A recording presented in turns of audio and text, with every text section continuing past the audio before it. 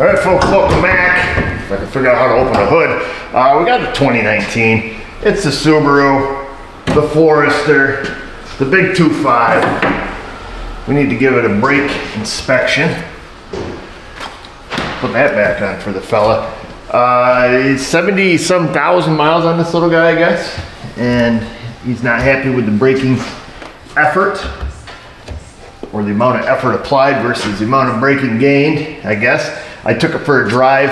It does have a bit of a spongy pedal, nothing crazy. If you climb on the brakes heavy, they do have a bit of a shimmy.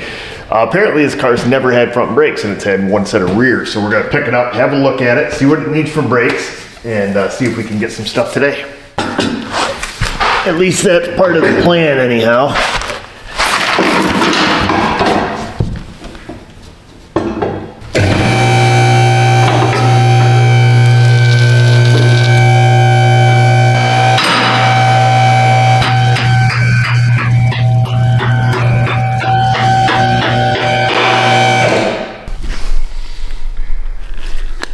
It definitely looks like the front pads are getting wore down there a bit.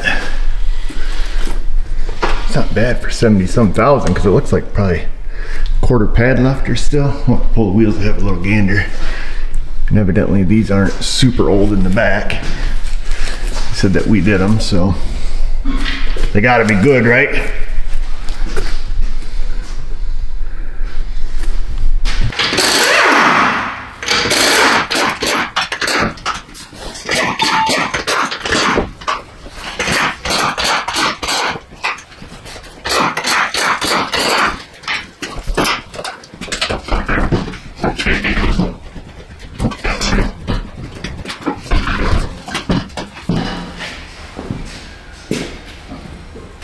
Let's have a look at these little fellas.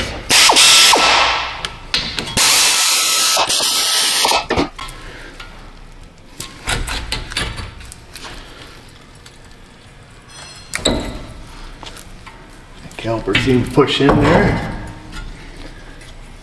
Pads are just about shot, probably 10% left. So let me grab a screwdriver here.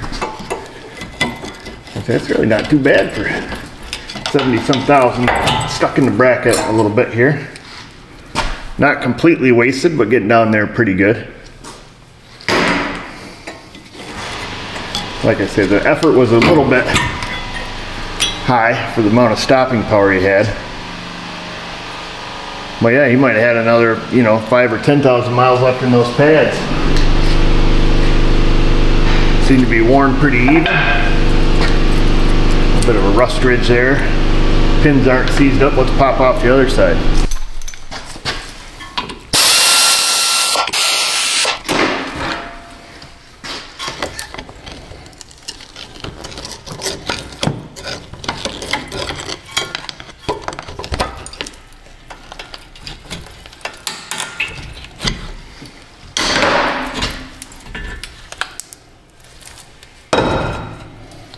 Yeah, about the same thing on this side.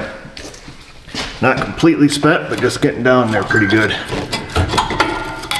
That one really wasn't too terribly stuck, but you can see that there.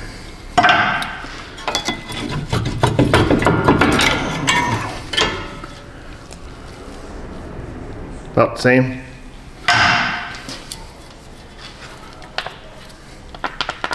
Sweet. Appears to be plenty of pad here on the rear. It's kind of looking through the caliper here. I would say a little better than 50% anyhow. Probably closer to 65% or so pad left there. I'm just gonna have a look at the inside of the rotors, make sure they're nice and clean like the outside here. I'll have to look. I think he said it was about a year ago we did those. It definitely looks like some even wear. This style pad and bracket on these Subarus, they are similar to the older Chryslers. No brake hardware or anything. They don't have a tendency to seize up in the bracket, so it's a pretty good brake design for the rust belt. Well, that was easy. Called the fella, let him know where he's at with everything. He said just do it. He said if it's close, do it. If they're less than half, do them. Okay, so before we push the pistons in, I'm gonna go in with the Wheezy Wheel Cleaning Uppy tool, if you guys remember that.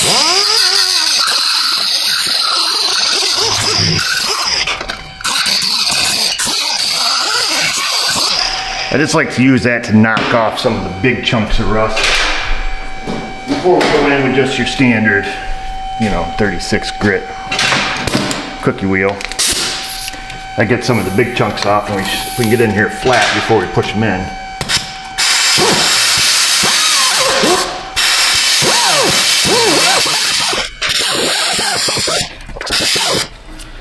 That looks pretty good.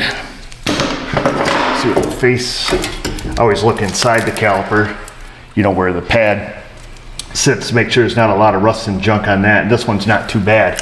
So now that we have, you know, the big chunks cleaned off, it's a lot easier to do before you push the pistons in. So we're going to take and push them in. You can use a couple, you know, channel locks or 2 pairs of C-clamp vice grips or a little caliper pushy tool. There's a little bit of air in the boots. Sometimes you can just pick them up with your fingers here on the edge, but these ones are holding the air, so we'll just come in it or come at it with a bent screwdriver. Keep it pointed towards your piston. We're going to work it right under that lip of the boot where it hooks onto the piston and kind of push it back. You can see it get down in the crack, and what I call burp the baby. Just pick it up and let the air out. Of course, that one did not work. Let's see if I can find that lip again. Underneath it, pick it up, there it goes. And then you'll see the boot suck in. You don't have to, but the chance of pinching your boot in the pad increases if you leave it like this. Let me show you. See how this boot, you know, folds back on itself like that, and this one's still puffy. If you put it on your caliper bracket and you accidentally, you know, bend the boot over and it gets pinched between the caliper and the pad and you don't see it, you know, let's say it goes like that, as that piston comes out, it'll rip the boot. So like I said, I just come at it like this, just kind of push it back. You'll see where the boot hooks onto the piston here.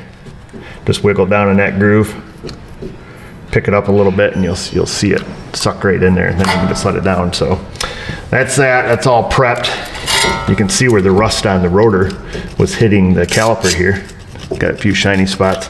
So now I'll just come in here with a stiff wire brush, knock some of the big junk off, hit it with a blow nozzle, and that'll be it. You'll get about one, in the Northeast, you'll get about 1 brake job out of a set of calipers on a Subaru, because what'll happen is these pistons will rust through and then they'll start leaking brake fluid.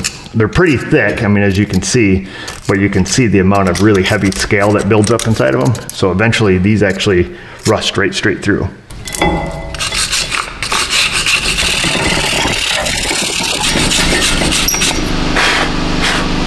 There we go. I think that'll be good.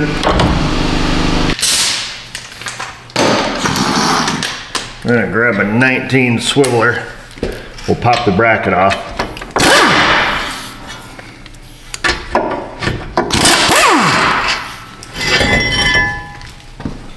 Grab a leash because it's time to bring out the dog. Bring out Big Nasty. Hasn't made an appearance in a while.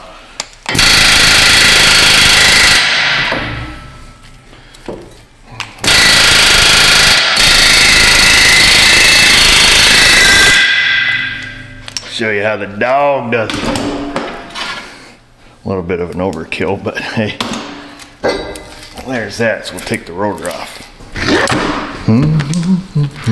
Then we'll take it, peel the hardware off.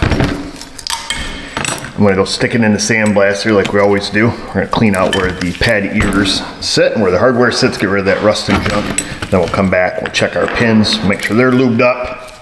You're ready to roll. These are 3M stud cleaner, not a stud cleaner. It goes around the stud, allows us to clean in that portion of the hub, or at least some of it anyways.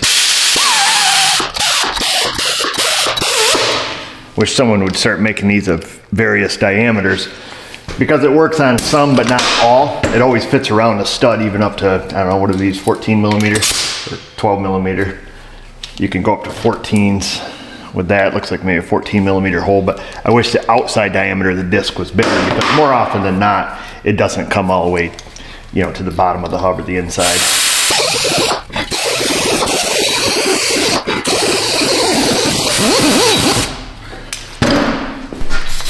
On this car, it's not a big deal because there's not a large amount of rust, but on some cars where this is quite rusty in here, it can be a pain to get the rust out. A typical wire brush usually doesn't do anything to rust other than just polish it. In this case, it's taking us down to bare metal because this was just a little bit of surface rust because the car is only a few years old. But a few years in New York is like a lot of years in other places. All right, so I think everything's prepped and ready on this side. We just gotta wait for parts now. Well, waiting for Napa, we'll pull these out and have a look. The grease on them still looks really good. I can't really justify adding any more. I just like checking them anyways. You have to be really careful adding grease to the ones that have the rubber guide pin on them because it'll act like a little hydraulic cylinder. This will actually seal really well if you got a lot of grease on the backside, and as it heats up it pushes that out like a hydraulic cylinder. I've actually seen it on a few instances where it'll fry the front outer brake pad right clean off the car. So be cautious if you're adding, you know, a ton of silicone grease to the pins. If they're nice and lubed and, you know, no real reason to add any more, don't. Good news and bad news, folks. The good news is we have brake parts here. The bad news is Napa screwed us again on our parts, so we had to pull out an emergency. Had to send Mrs. O on a little over an hour drive each way to the Subaru dealer to pick up some OEM parts because A, we're ding-dongs. We tore the vehicle apart because we trusted that Napa was actually bringing us our parts. But they dropped the ball big time. I don't know, guy had a whole bunch of excuses. Whatever.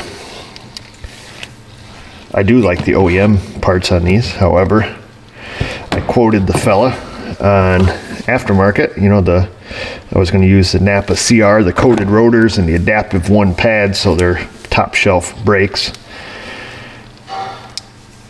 So the other bad news is I'm not making a dime on the brake job because I have to honor my price to them. It's not the customer's fault that Napa screwed up. It's my fault for taking the car apart before I had the stuff in hand. Is what it is. So we're putting, now with the factory brakes, if you're buying OEM brakes for it, you have to buy the pads and a shim kit. So don't forget to buy the shim kit. And it does come with a Molly Coat grease that they send with it. It looks like Never Sees. It's a gold colored grease for greasing the inside of the shim here. I'm just using our ceramic lube that we use on everything else, the Silhouette CRC. I see it's a rubber coated shim anyways. So there's that, there's all the shims. Let's get our brackets. We'll get our brackets lubed up, we'll put our new hardware on those. Of course, these have already been sandblasted. I think we already discussed that. And we're a little under the gun because this fella's supposed to be here in not too long of a time to pick the car up because I thought we had plenty of time. It's kind of like reality TV, except if we don't get it done, we don't lose everything like they do in reality TV, you know, because their entire business plan is always hinging off the profit of one vehicle. Right. All the shims are the same. So we'll stick these on any old place.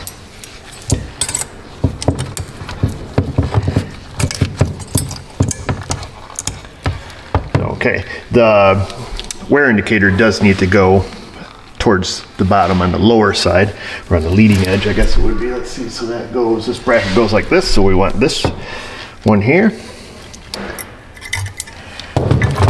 Will be on our outside. Stick that in too, because that's also like an anti-rattle. Holds spring tension out on it.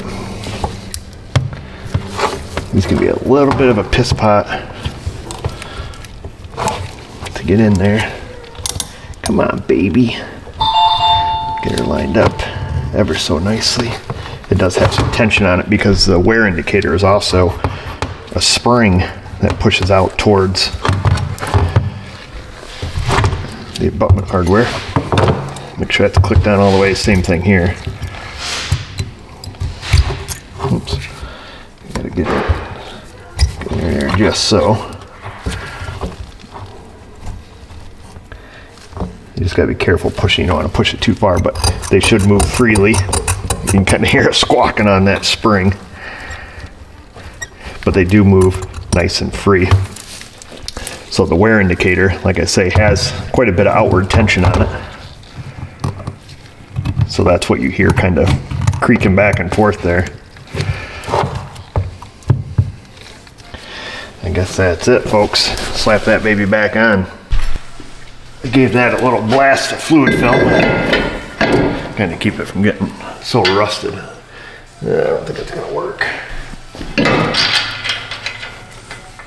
Stick an axle nut on here to take up some space just to hold that for us. We'll take our loaded assembly here. Slip that baby right on there. Get the bolt started in it.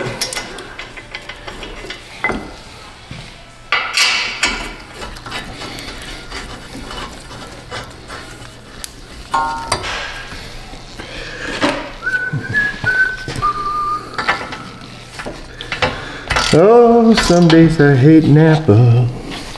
That's the I Hate Napa song. We sing it some days. It's a love-hate we have. I'll snug this baby up to the correct FTLBSs. We're gonna let our caliper down here. We'll put a little bit of lube on it and slip that baby on. So we wanna blow the rust off of there. We're gonna lube any metal to metal contacts. That's gonna help alleviate any squealing. So where the caliper here meets the pads, we put a little grease on it. And then we'll put a little bit of caliper grease on the piston faces here, or you can just lube the back side of the pad either way. Put a little bit there. Like I say, these pistons are gonna rust out anyways by the next brake job. So we'll go like this. Slip it over there, we'll find our bolts and get them in there.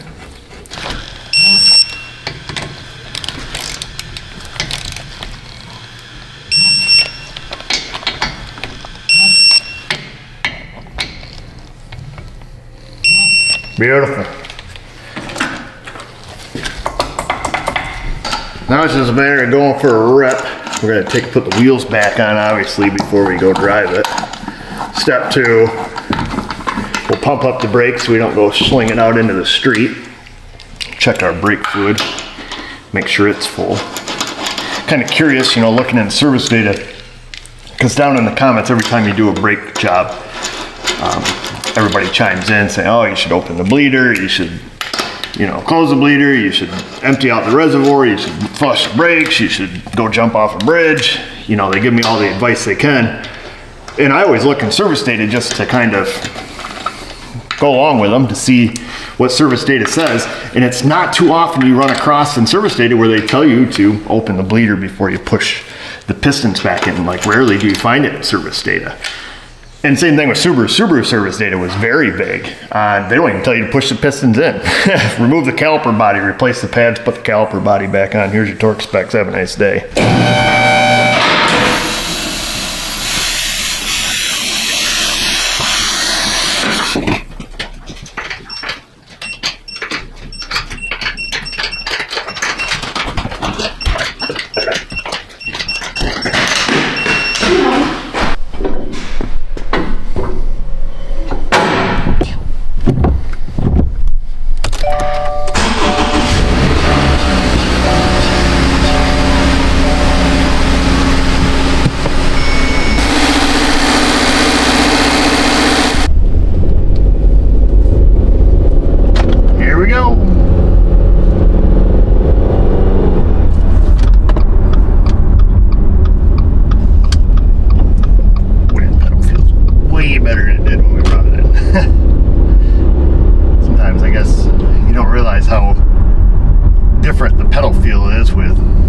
brakes versus new brakes, even brakes like this that aren't even set in. This pedal's quite sensitive.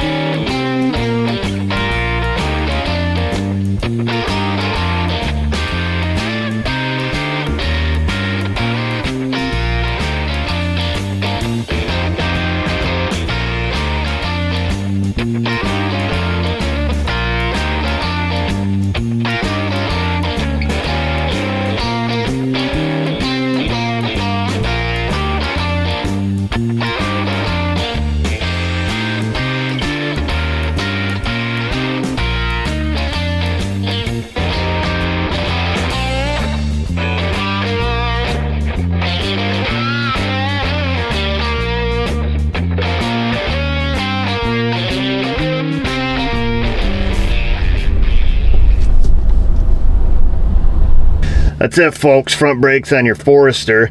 Of course, that's using the OEM stuff. Not really much different than using, you know, your aftermarket. So pretty much the same process. You just have to remember when you call to get them from the Subaru, make sure you get all the different parts, the shims, abutment hardware, all that stuff.